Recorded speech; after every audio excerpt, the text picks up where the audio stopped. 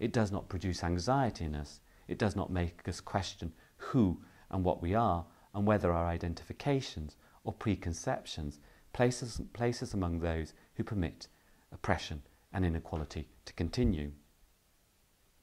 We need to take responsibility for our responses to others, not to be satisfied with them as a confirmation of our humanity, but rather as a call to think critically about what they demand of us as perfectible human beings. We need to link the realm of representation with that of action, to move from the imaginary connection with others to the reality of political struggle. Rousseau explicitly connects the emotion of pity to political struggle in Book 4 of Emile, where pity is given a central role in initiating the adolescent Emile into civil society. Emile learns about society not through the official lives of courts, palaces or pageants, which simply reflect back to society an image of itself as a harmonious whole. He learns about society through what Rousseau describes as a sorrowful picture of human suffering. To learn about domination and equality, Emile has to be taught through identification with those that suffer from exclusion and marginalisation. Let the cause of the poor be his own, asserts Rousseau. Let him be their agent. By demanding the recognition of equality to and against a system that denies it. Exposure to those that the official life of the community excludes should lead Emile to see through what Rousseau calls the chimerical and vain equality of civil society, to see the oppression and misery that the illusion of equality hides, to recognise the denial of recognition of the dominated as not only a failure of his society, but also a failure of his own, on his own part, as an equal member of that society responsible for ensuring its legitimacy. The passion of pity acts not to integrate Emile into a community based on a mythic common identity, but precisely to enable him to see the limits of what poses as the common, to see through what Rousseau calls the mask of society, so that he engages in struggles which reinscribe within the common the part the common excludes, which call on him to make a demand for equality, which highlights the inequality of the current order and its claim to universality. We can understand Emile's moral education as one which fosters identification with the dominated rather than the dominator or the master when we contextualise it in Rousseau's discussion of the bad socialisation that governs human development. For Rousseau, civil relations are fuelled by what he terms the joys of domination, whereby we invest our passions in the suppression or exclusion of others, in the creating and deepening of relations of inequality, because of the illusion of mastery it gives us. The feeling of mastery is illusory because as a master we still depend on the other's recognition of our status as such for confirmation of ourself. Rousseau writes, "One thinks himself the master of others but remains a greater slave than they. The need for the other's acknowledgement undermines the hierarchy. In fact, it exposes that no one is self-sufficient. We can only acquire a sense of ourselves through interaction with others. My denial of this deeper quality, by associating with others only to exclude and dominate them, violates and distorts the egalitarian logic of human association, which is rooted in mutual insufficiency. It does not destroy that logic, because in order for me to deny my connection with others implies, as I said earlier, that I must have recognised them as equal at some point. It thereby undermines itself from within. In this sense, the condition and limit of social inequality is equality." Emile's moral education acts as an antidote to the deadlock of civil relations, whereby I seek to acquire public recognition by suppressing and excluding those who provide the source of that recognition in the first place, by suppressing and denying my equals. Through compassion, through identification with the plight of the dominated, Emile is taught to engage passionately in struggles which reactivate the equality underlying the system based on divisions and hierarchies. The politics of recognition that pity initiates is not about the recognition of identities and their rightful place within a social order. Such a politics would simply reinforce the status quo with its distribution and classifications of individuals. Rather, it rests on the disruption of identities and social organisations.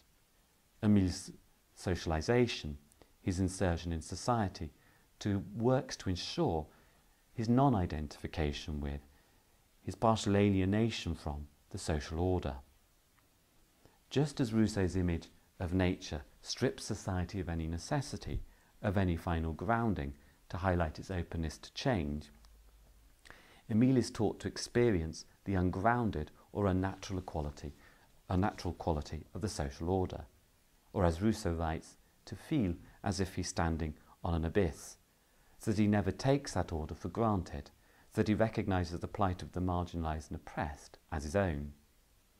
He is socialised, Rousseau writes, to act in such a way that he is not a member of any class, but takes his place in all alike.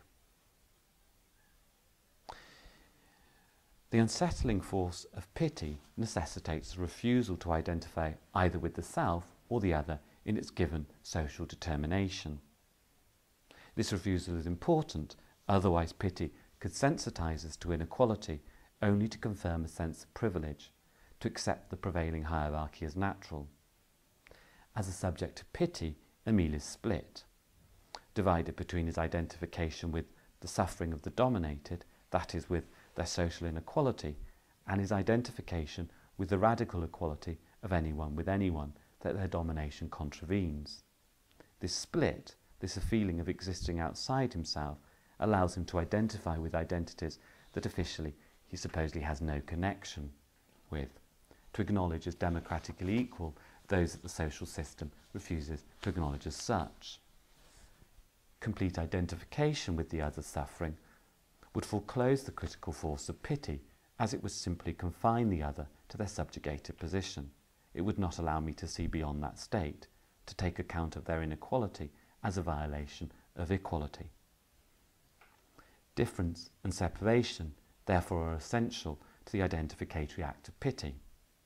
I recognise the suffering as belonging to the other, so that I can become aware of the possibility of not suffering as the motivation to aid that other by participating in a struggle for the recognition by the system that denies them. Any claim of equality already has to presuppose the equality of the claimant, despite being made from a position of inequality. It already has to project the claimant beyond their given social role. The degree of non-identification, essential for compassionate identification, creates the possibility of recognising the other in their difference from their unequal status. Emile's identification with the marginalised or excluded exposes the incompleteness of the social system, its false universality.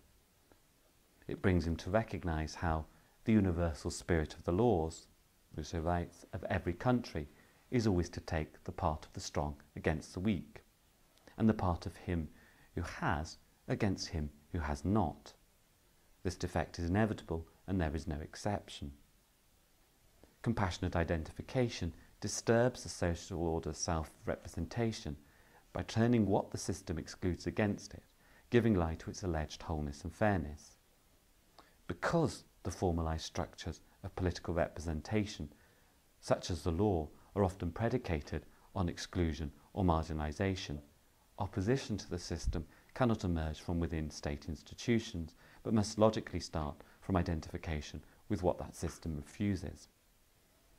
Pity, by transporting us beyond our socially defined roles to recognise the suffering of those disenfranchised by our societies, restores the contingency of the social order based on the non-recognition of others. It reminds us that the call to associate with others and the need to pledge solidarity with them does not come from a feeling of shared identity or oneness, but from a shared feeling of insufficiency, of lack, from a sense of alienation from the social order and its organisation of our community. Any social order built on exclusion and oppression thereby violates the egalitarian logic underlying the need to associate.